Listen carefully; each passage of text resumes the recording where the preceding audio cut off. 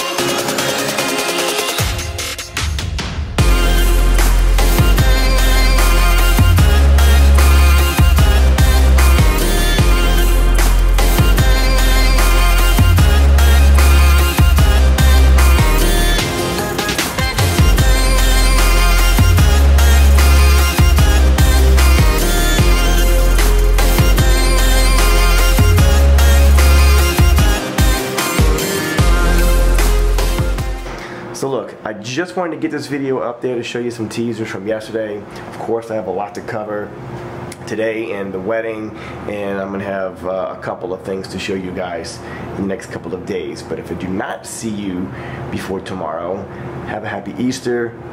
I want you to stay focused on your dreams. I would never have believed when I was 23 years old, if you would have told me people are going to take you to Puerto Rico to shoot their wedding, I would have called you a liar. This is amazing. Truly, absolutely amazing. I can't thank Heather and Andrew enough for having me here. It's an absolute honor to be their photographer. So look, I gotta get out of here. I have a lot of work to do. Stay focused on your dreams, you guys, and I will see you later. Peace.